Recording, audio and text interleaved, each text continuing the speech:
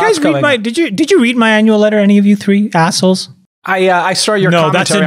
That's a no. I get it. I reviewed the table where you listed all your results, and I actually sent it to my team. I was like, this is a really nice way of summarizing, a firm's results over, a long period of time, because you had every fund and your totals and all the key metrics. Well, can I talk about that for a second? Yes, please. You know what's incredible about what you're saying, Sachs, is I was interested in a bunch of other funds that I'm invested in and their returns. And then I've also seen a bunch of leaked fundraising decks of all kinds of other firms, from growth stage to crossover to PE. And it's incredible that they are not standardized, right? Some people only show gross IRR. Some people show net IRR. Some people don't show the total value of the paid-in capital, which means, if you have a $100 fund, what is the total value of all of its holdings? Some people don't show DPI, which is distributions of paid-in capital, which means, okay, for every dollar you've taken in, how many dollars have you sent out?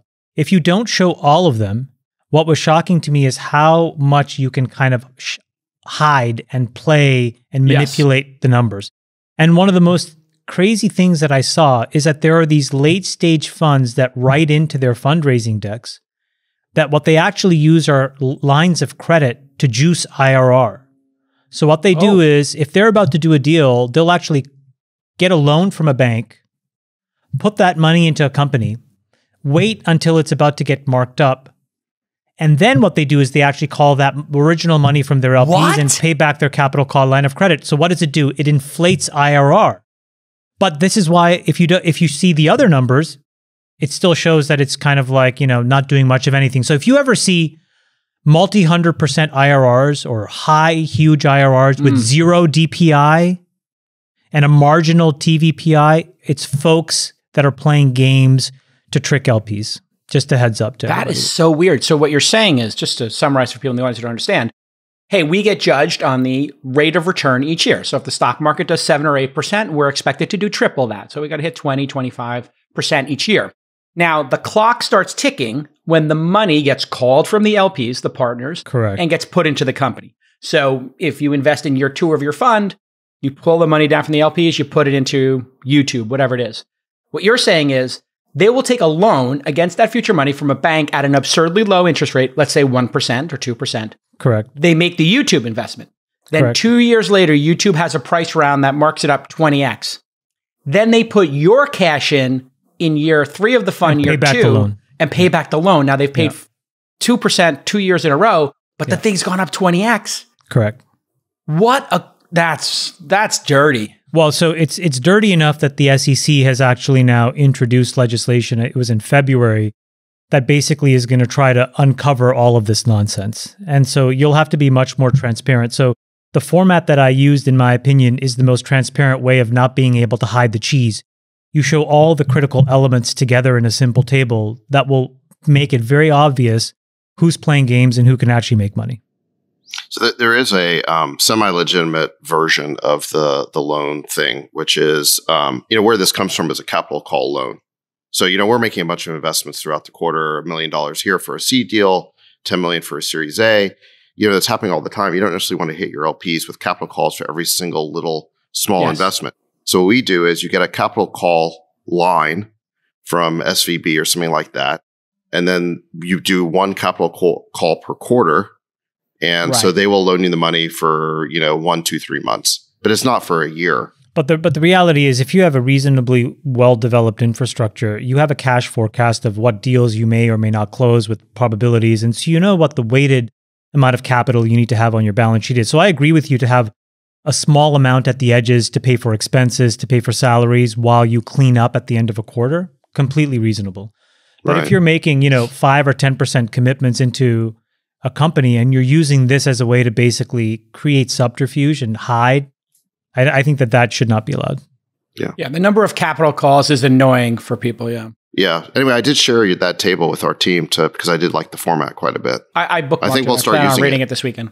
It's very hard for funds who are not performant to use that format. You are very highly performant, so you can use that format. But I don't think people that have not returned money or have fake paper markups can use that format because it is too simple. Yeah. Yeah. I at the end of the day, what metric do we all look at when we are LPs in a fund? Well, this is what I put down. I put down the ones that I look at for everybody else that I'm an LP in, you know? So what one is that for you? I look multiple on cash invested? No, I need to look at the totality of it. I need to understand what is your gross and your net IRRs. Those are important things to understand because it shows how efficiently you put the money to work. Of course. But then ultimately, then the other two things that really matter is what is the total value you've created, and then what percentage of that have you given back to me? Because that allows you to understand how much paper value this. So for example, today, let's just say you had a fund that had a TVPI, total value of paid in capital of a 5x. A 5x on a fund is incredible. But if you've distributed none of that, well, guess what? If we're sitting here in May of 2023, or 2022 rather, the total value of your paid in capital is not really 5x. It may be only 3x, and it may be actually 2.5x considering what the markets have done to these companies, right? And so it allows me to really understand how performant funds are in not just being a part of the game, but actually generating realizations. And this is the hardest part, as I told you, Jason, like this past quarter, I think I passed 2x across my funds when I was managing outside capital. And I think, my gosh, it took me 11 years. It's hard to return 2x the money. And that means I've returned $2.5 billion. You know how hard that was? Yeah. I mean, you got to time the exits. You have to have the ability to exit. You know, you can't even time the exit. You have to be constantly managing and working your portfolio. Sometimes you're selling in secondary transactions. Sometimes you're actually trading up in private markets where you help this company merge with another private company. Other times, you know, if I think about it, the number of IPOs I've had is relatively de minimis. So how do you make $2 billion where I've only had one IPO, which has been Slack? Yeah. So this is a really, really hard business. And it was just a reminder that, you know, in the last 4 or 5 years, managing capital has seemed relatively easy. But in these next few years, you're going to see who's really, really good. It's kind of that old Warren Buffett quote, you know, you really, you know, you can see who's naked when the tide goes out. I mean, said another way, the last 5 years, raising a fund has been really easy. And writing checks has been really easy. And now comes, you know, Act 3, which is returning a multiple on the money you easily collected. And boy, is that hard. And all of these new LPs. The other thing that hold on, let me just tell you this one thing though.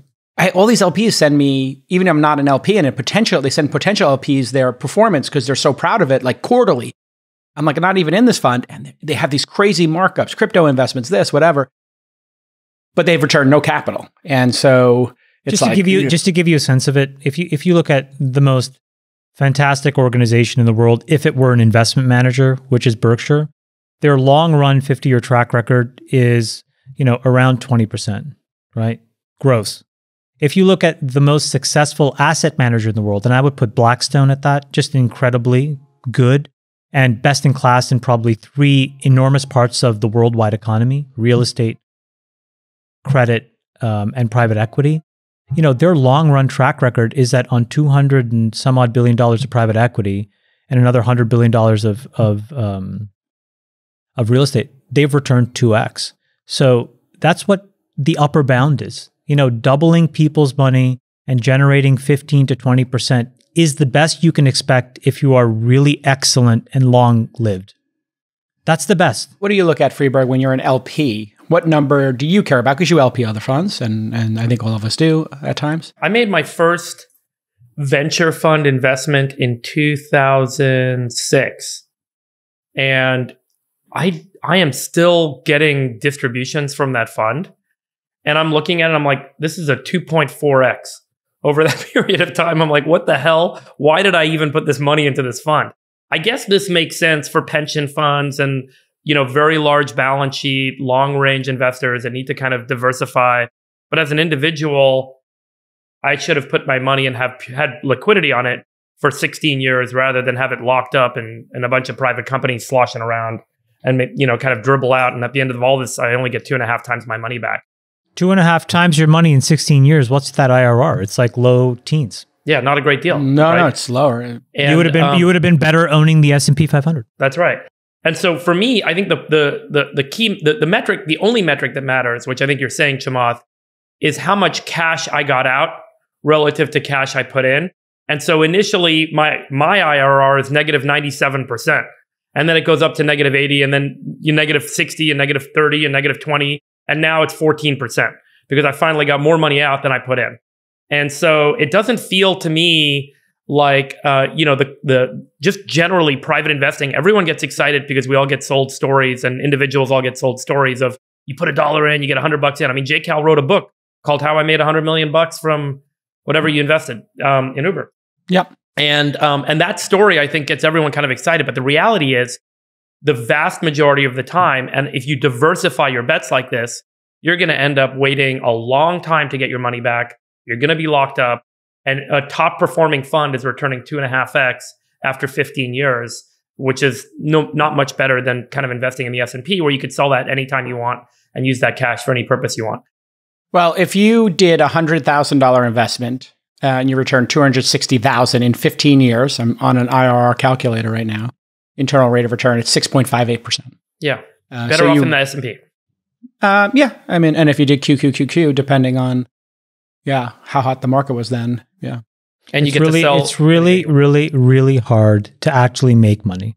There are always going to be periods where people look like geniuses and have markups, but you can really see when people have skill after a decade and a couple of up and down cycles. Same with hedge funds, by the way, right? Hedge funds put up a score every year, and in certain macro cycles that can last many, many years, everyone looks like they're doing well. And then all of a sudden, tides go out and you lose more than you made over that period of time. And then you realize, holy crap, I was actually in an insurance business where you get paid some small premium every year. And then you have some massive loss one year. And that massive loss, it turns out your underwriting wasn't good because you lose more than the sum of all of the premium you collected over that period of time. And unfortunately, a lot of investing looks like this, which is you have small returns for a long period of time and then some massive loss. And the whole business makes you look like, along the way, a genius. But the reality is over any long cycle, most folks end up kind of in a bad position and they end up. The SEC, by the way, has solved this for mutual funds, right, and ETFs. There's very strict standard reporting, and I do think that as for example, like if you go to the big banks, sorry, Sax, to interrupt. I just want to finish the last thought. If you go to the big banks, and if you're an individual like a doctor or a dentist or somebody, and they will aggregate and pool capital and put it into these funds on your behalf, as an example. So, it looks like JP Morgan or Goldman Sachs is a, $50 or $100 million LP in one of these big funds, but in fact, it's just the sum of a bunch of folks on their platform. It stands to reason that if the SEC can actually mandate standardized reporting for private investing, it would actually be a really good thing, because all of these games will, and probably currently are, as far as I've seen in these presentations, tricking a lot of folks to put their hard-earned money into things that actually will never make money. And it's because if you selectively cherry pick how you present this data, you can tell a partial truth. So, I'm happy to be compared to any organization, but every time I hear somebody chirping about how good they are, my only comment is I just want to see your table in the same format as my table, and we can compare it because it allows me to really understand. Yeah, liquid returns. And by the way, the point I made earlier about when markets are generally good, hedge fund, public market investors generally can look like they're doing well by having a good marginal return above the benchmark every year, and then one year have a big drawdown, and suddenly they realize that their underwriting wasn't that good. The same can be true in private investing, in the opposite way, in the sense that you'll put in small checks, and lose money, and then have one big banger, and you get 100x return, and you look like a genius because your whole portfolio looks good. But you fast forward and you keep doing that for another 10 years, all those small checks may not even add up to the banger. And that's the flip reality that you realize. And by the way, I think that's a good analogy for the difference between public and private investing. You have similar cash flow economics where you can have small returns and then a big loss in public, and you can have small losses and then a big return in private. And the timing of when you present your data can make anyone look good. If you catch a good hit at the right time, or you don't have a bad hit at the wrong time, and then the framing over a long enough period of time, I think really becomes the key measure. And the reality is most people don't make it long enough in their career to actually present true results in how they really do underwrite. And by the way, to the extent anybody's listening is able to invest in these private funds, I think Jason mentioned this superficially, so let me just dig into it because I think it's really, really thoughtful what he said, which you should understand. If you have the option to invest in a private fund, you have to understand that that private fund has two huge negative things working against it relative to investing in the S&P 500. So you could put your money into a Vanguard ETF, or if you could put your money into a private fund, you need to realize two things. Number one is it is illiquid, not just for 10 years, but it could be illiquid for 12 or 14 or in, Friedberg's case, 16 years. So you need to get paid a premium for owning that. And then the second is, depending on the business model, you may have very high failure rates, which means that you need to really hit these outsized grand slam home runs. And if you don't, then you're going to be worse off than if you had invested in the S&P 500. So that deserves a premium.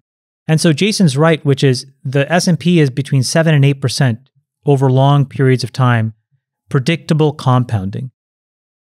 You have to add another 7 to 8% for this illiquidity premium and another 7 to 8% for the business model viability of, for example, being in venture. When you add those three things together, you do need to get paid basically in the low to mid 20s returns to be justified. Otherwise, you are much better off just owning the S&P 500. Much, much, much better off. Sachs, what do you look for when you're LPing?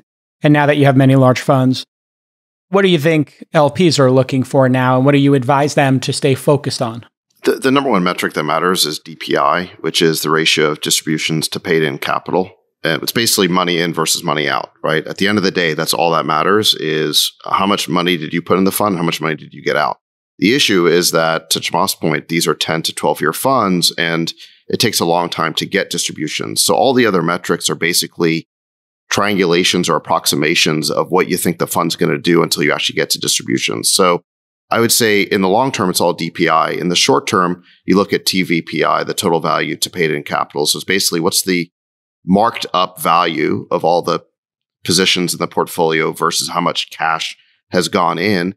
And then the big question is, does the TVPI turn into DPI? Does the total value turn into distributions? To explain that to people, if Chamath had invested in Slack, but there hadn't been an outcome, it could be on the books for $1 billion position. So the TVPI is looking really great.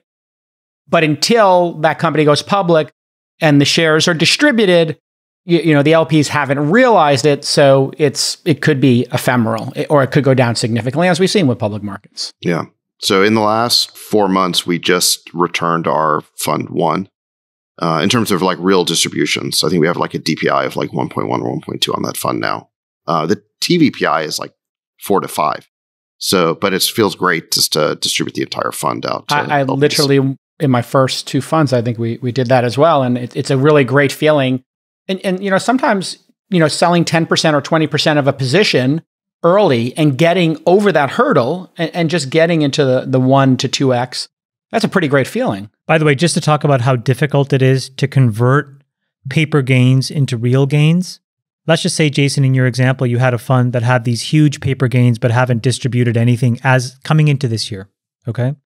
Here's a little interesting data about the ultimate buyer of all of these tech stocks, which is the NASDAQ, right? People that buy stocks in the NASDAQ. Listen to this as of yesterday. More than 45% of stocks on the NASDAQ are now down 50%. So basically 1 in 2. More than 22% of stocks on the NASDAQ are down 75%. So almost 1 in 4 and more than 1 in 5. And then more than 5% of stocks, so 1 in 20, on the NASDAQ are down 90%. So you can use this to actually get a blended average. But what it means is that the ultimate buyers of tech stocks are taking a 60% discount to what they were able to buy even just 4 months ago. 60%. So there is no public mark that will support a private mark unless it's also discounted by at least 60%. Now think about that when you talk about this entire panoply of companies that have been overfunded, many who are under-executing and burning enormous amounts of money, who now have to come back out to the market. Any sophisticated buyer will have to tell them the truth, which is, I'm sorry guys, but the data says there's a 60% discount to this mark. Are you willing to accept it or not? Otherwise, the lights are going to go off. Yeah. And these marks only happen, at least in the private markets and venture funds, when a transaction occurs. So if somebody raised a bunch of money, as we talked about in previous episodes, at $1 billion, and they're now worth 500 million, well, that's only going to work itself out in fund documents and reports for a year or two later when the next transaction occurs. So there's a lagging effect. One thing I just want to bring up before we go into maybe GDP or the Bill Hwang situation is what we talked about on this pod last year about what was going to happen in private markets. I've been seeing the last 2 or 3 weeks, and I don't know, Sachs and Freeberg, what you're seeing in private markets. But really acutely, people who are going out and skipping rounds, this like, I'm going to, just skip my seed round and just do a Series A. I don't have product market fit. I'm going to get credit for work that hasn't been done. I'm going to raise 10 million without product market fit. Oh my Lord, has the dialogue changed? I've been on many calls with founders who've met with 50 VCs, and the conversations are moving to, how many months to break even? And, how many customers do you have and how have they increased? And let's talk about the churn. It is getting super pragmatic out there. If you're a founder, and we said this a year ago, but it's worth stating here, this is not the moment I would try to over-optimize. If you have a term sheet or money on the table, I would close it, just founder to founder. What are you seeing, Sachs?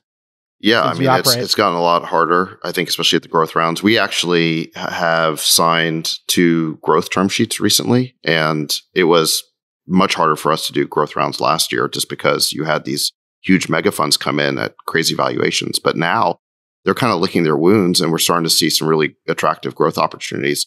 Everyone else has backed off. So it's interesting. Yeah. It's changed quickly. Yeah. Now, one thing, so Travath raised a good point about, private, not only are private valuations sort of sticky, but private marks are sticky.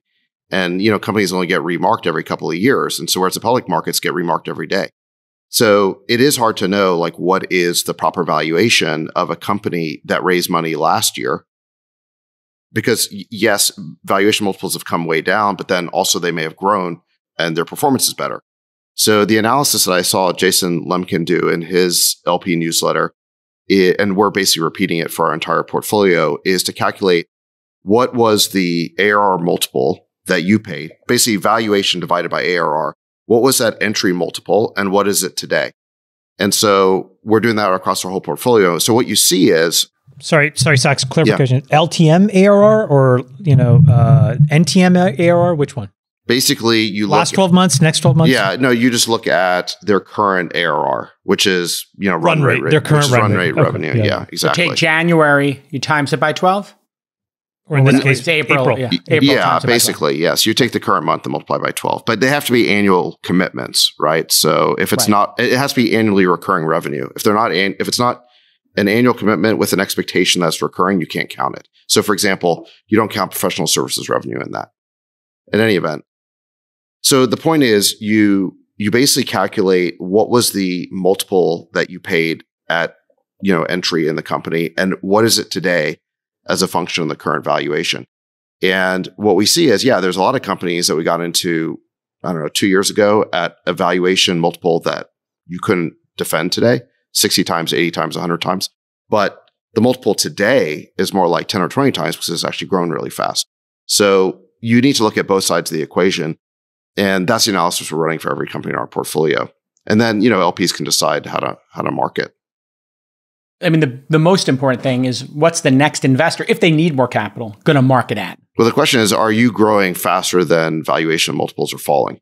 Correct. And then can you, that means you could have a down round, a neutral round, or possibly an up round, but it doesn't.